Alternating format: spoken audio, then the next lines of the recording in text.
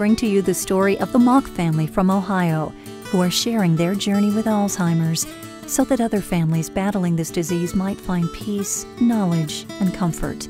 When I was 11 and 12, I would spend 2 or 3 weeks with my grandma. We did the family tree, and this was before the internet, so she had to tell me all the stories about the people, and I would handwrite them down, and so we still have that family tree book of what she would tell me. And she was always talking about stories about people and their lives, and so it transitioned from her, always, oh, what's going on in your life, to I was more of the one who had to take the lead and tell her about my life, or ask her about what she's watching on TV, or try to be there for her.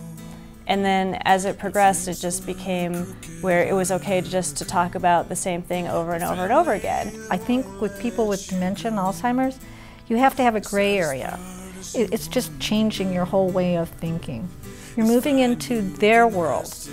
They don't respond like normal people do at this point in their lives. So you have to repeat things over and over again to them. And 5 minutes later, they're going to ask you the same question. Moving into their world, you just have to change how you think. You have to say, maybe we'll just sit and look at an album or watch a TV show. So, in the last few weeks of her life, we brought in a book, and we're looking at her old pictures, and she had this ad that she posed for when she was, I think, 16 or something, and looking at these memories. She was very much a stuff person. She had a lot of stuff.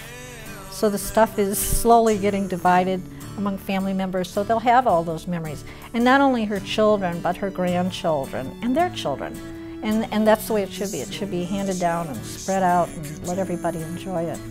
I now realize that every moment is precious.